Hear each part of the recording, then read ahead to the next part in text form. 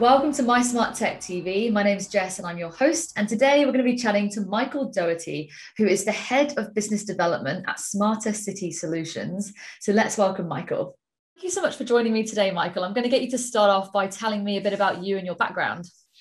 So I'm really a technologist that joins technology and business together.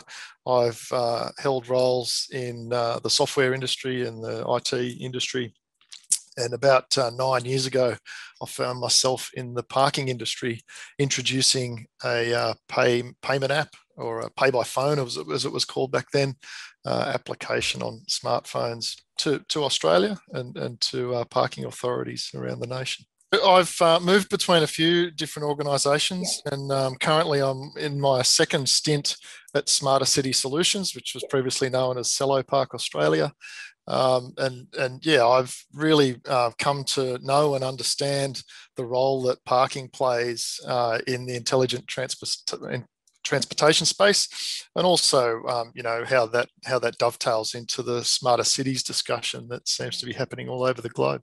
I'm sure you, having worked in that space for such a while, you would have seen some incredible changes over the last years. Tell me more about Smarter City Solutions. What do they do?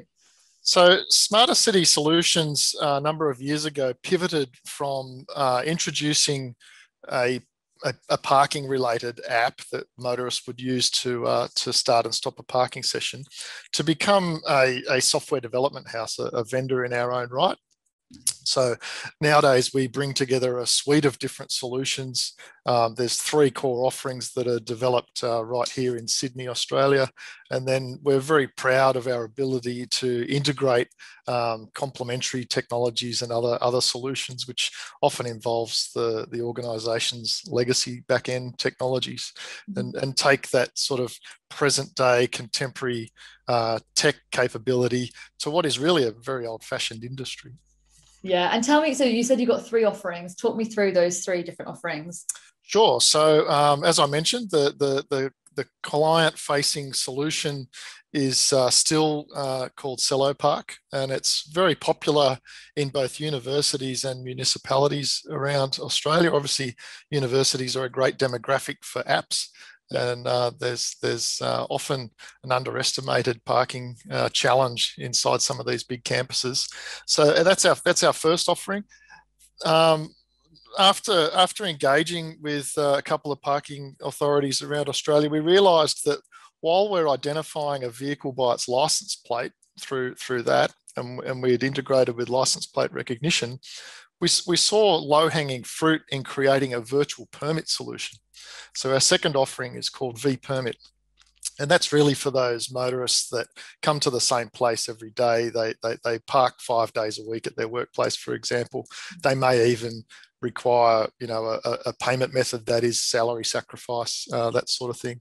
So we've got a very powerful industry-leading virtual permit solution called vPermit, as I said, and that gets rid of stickers off windscreens and bits of paper off of the dashboard of a car. And the third offering to really complete the solution for the parking provider is called vCompliance, and that's again taking that old-fashioned business of writing an infringement for someone who hasn't done the right thing and making it real time, leveraging the cloud, 4G, Bluetooth belt printer, photographs, real time integration into the state government's systems, that sort of thing. And governments, are they like the main decision makers in transport projects? Are there other parties that are involved as well, or is it typically what's their involvement, I suppose, when it comes to transport projects? Yeah, so there's this interesting mix in the way the three levels of Australian governments work, and your main roads, as you know, are often managed and catered for by the state.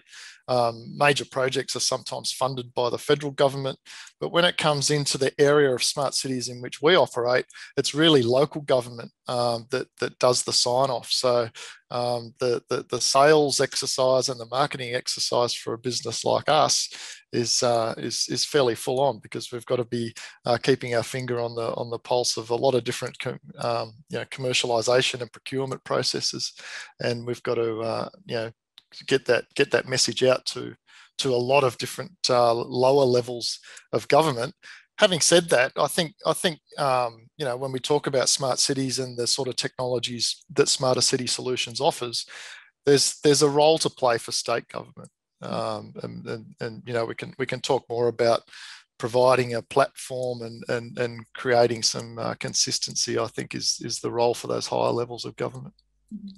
And I'm sure, and with anything, I'm sure you've met, some governments are very open to change. I'm sure some of them, more so than others. How do you inspire or kind of innovate these local governments to adopt these changes and to kind of embrace technology when it comes to this? Yeah, sure. And I think regardless of whether it's about technology or any other change, councils are very much look at each other. So, proof of capability through some kind of case study, for example, is very important in that local government arena.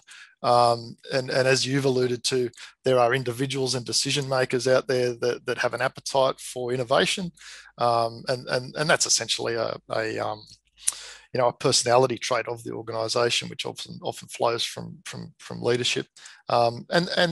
There's decision makers that might, for example, be at the later stages of their career in local government. They've got a system in place. It involves parking meters and ticket machines and this old-fashioned stuff, but they don't see it as broken. So to answer your question about motivating them, I think it's about proving that A, it's what a motorist wants in a smart city these days, and B, it actually provides a lot of benefits and a lot of value to their organisation to remove friction in a way that it's not been able to be removed previously. Mm-hmm. And you mentioned there, that's what a motorist wants, and how, there's a lot of obviously friction often with motorists and what they experience with parking fines and things like. How do you remove that? How do you help the motorist feel have a better experience when it comes to parking and transport in a city? Yeah, as I alluded to, we operate in a way that we're integrating a lot of different things, and the benefit for the motorist, as an example, to take this drudgery, this grudge purchase of paying for parking, heaven forbid, to just make it a little bit more pleasant, a little bit easier. We can add information into the apps. We can get information to the motorist's smartwatch. We can show them through integrating with technologies such as vehicle detection cameras, in-ground sensors, license plate recognition systems, even off-street boom-gated car parks. We can show a motorist who's approaching, the vicinity in which they want to be for that period of time in their day, what's available, what's completely unavailable. That's one example of communicating through the technology. I think the very mechanics or the act of not having to go back to the car and put that scrap of paper on the dashboard and slam the door and hope it doesn't flip off and all of that old-fashioned stuff. I think it just streamlines people's movement to a point where their mobility should be almost invisible. I see the provision of parking as a little bit like a utility that's delivered to your building. You should think nothing of it, and you only really think something of it when it goes horribly wrong. If we're helping motorists develop habits, get online to apply for their permit through the local council, pull out their smartphone to start and stop their parking session, get communicated with through push notifications rather than pieces of paper. I think we're removing a lot of that friction, as we're calling it, for that motorist. And so often, it's not like motorists go around being like, oh, I just want to get loads of fines. Like often, it's like people don't realize, and these things happen accidentally. And, we certainly, alleviating some of that, those challenges will help motorists have a much more enjoyable experience. So if, let's say that Sydney, every single government took up these technologies, what would it look like? What would, best case scenario, we could really take this to the next level? What would the smart city kind of look like in an ideal world? if I look to some of the European cities that have been doing this sort of thing for a long time, the motorists do get a lot of that communication delivered to them while they're en route, be it on the navigation facility in their car, be it through their favourite app. And when they get to their destination, again, we're talking about the parking element of intelligent transportation. The motorist would typically in those European cities just use their favourite app.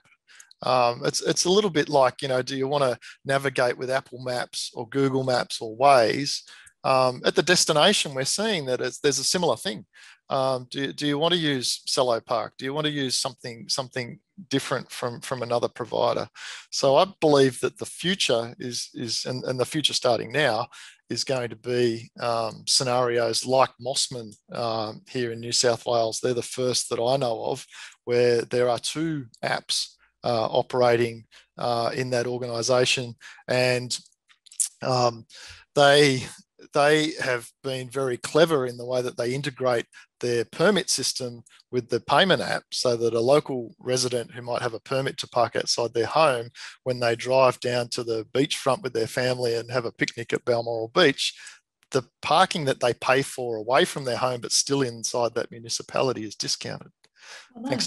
Thanks to technology. So, there's a forward-thinking organisation that's doing some integration stuff, that's offering choice, and I really see that as moving forward. And we're going to see more of that. That's great. And what about some of the what challenges are you facing when you're sort of trying to roll this out? What are some of the challenges that you come across? One really big challenge that's emerged in the last 18 or so months here in our home state of New South Wales is the state government doing something fairly interesting, in so much as looking at our industry, not paying a great deal of attention to an organisation in Sydney that delivers these parking technologies to Australia's largest municipality, Brisbane, for example. Seeing that there's a range of technologies and apps, in this case, on offer, and then creating yet another app. Oh, no. and competing with us. That's a real challenge. It's throwing the handbrake on our sales pipeline development in the state of New South Wales. And really what I think the state government should be doing is facilitating what I just talked about before. And that's, bringing platforms together, bringing different technologies in such a way that they communicate and enforcement can take place seamlessly. Mm-hmm. It's happening elsewhere. It's something that we can do and others can do. And I think the government just needs to engage with the parking sector a bit better. Yeah, and you see this across many different organisations and different technology verticals, where organisations try and create their own technologies, when it's like there's external companies that sometimes are there. You guys live and breathe this, so this is what your bread and butter. So it's it's definitely good to let the experts do their thing sometimes. Mm-hmm. Let's talk about smart cities. Now, this obviously is part of a smart city. I'm just keen to know what excites you about smart cities in the future, because I remember years ago going to a conference and hearing a guy speak about it's been like 7 years ago, speaking about smart cities, and many of the things he spoke about are starting to come true, and I think it's so exciting. So keen to know what excites you about smart cities. I think it's the power of that information myself, and again, as I said earlier, just removing that friction, tapping onto public transport, knowing ahead of time that the train's running late, the bus is running late, knowing ahead of time that your normal car park, which might be a commuter car park, for example, for some reason today is full, and you might be better off driving one train station away from the city, which is not human nature, to get a car space where there is plenty of availability, and then, as I say, get out of the car. Don't even really have to do much at all, to just get on with your day, head to the office, get back, press stop, or not. We can even automate some of this stuff to the point where you drive out of a facility and all the payments taken care of for you. So two-pronged answer, I think, is one, information, and just how that can make you as a person commuting and as a mobility user make more streamlined and efficient decisions. And two, just getting rid of some of that drudgery, heaven forbid, putting coins into a box. Those days should be well behind us in a smart in your city. little car thing, all your coins in there. Yeah, I'm that's imagining right. it will create a city full of really happy people because everyone will be skipping through and no problems or anything. Well, we should take it for granted, yeah. And I think it really stands out when you go to some of these cities where they're not embracing the newer technology. I remember, for example, just 2 years ago, catching a train. It was out of New York. I can't remember where I was heading now. It's like a 35-minute train ride. Yeah, a conductor wearing a hat came through and clicked a hole in the paper ticket that I'd purchased, so that later on they could see that it was used. I was flabbergasted. It's like, wow, I'm just so used to a higher tech solution than that. And how does Australia compare to the rest of the world in terms of these technologies? I think we're kind of sitting in the middle, to be honest. I've seen, as I mentioned before, there's cities like Amsterdam where this stuff's quite advanced. There's cities like Tel Aviv where I don't think they've ever had parking meters. It's always been a technology-based solution. And then on the flip side, I've been to innovation awards, US-based industry awards presentations where someone who put a huge number of single-space bubblehead parking meters into a campus parking environment collected an innovation award. And it's like, well, hang on, what's going on here? This is very old-fashioned. So. And again, not to pick on the US, inside that country, I should say, I've seen AI-based technology where patrol cars know where they are through cameras and recognizing streets and that sort of thing. So you certainly get a wide gamut and a broad array of different levels of uptake and levels of smart city in different parts of the world. And I believe in Australia we're well on our way. We're midway through the journey, and it's exciting time. Exciting, very exciting. So just sort of, I suppose my last question would be, what's the call to action? Like, how would somebody sort of start their journey with using these types of technologies? I think the decision makers in those government organisations, especially, they just need to arm themselves with information. If there's an organisation that is in the business of helping providers of these government facilities, let's call them, there's an organisation saying, "Oh, I've got something to show you." We really need to be having a conversation. I think that's one of the challenges in my role, is essentially knocking on the proverbial door of government and saying, I'm not trying to get the money out of your pocket, but I just want to bring you up to speed on what it is that we can now do nowadays. It's something that you may have not seen before. Government should invest a little bit of time and just arm themselves with what's possible. And I guess from the kind of consumer perspective, you need to move to Mossman if you want to experience all the stuff you've got going on here. Yeah, v permit. It's actually picked up an award for us, so we're quite proud of that. And that's again, as I said, that's a good example of an Australian city well on its way to that smart city, utopia. Love it. That's great. Well, thank you so much for your time, Michael. I really appreciate it. Have you got anything else I've missed? Any sort of parting words that you wanted to say or anything like that? No, it's been fantastic. Thank you for having me. And if anyone wants to get in touch, I'm sure you'll share the details for Smarter City Solutions. Absolutely. We'll do that in the show notes as well. Great. Well, thank you so much. And have an awesome day. Thank you. Bye. Thanks again, Jess. Cheers.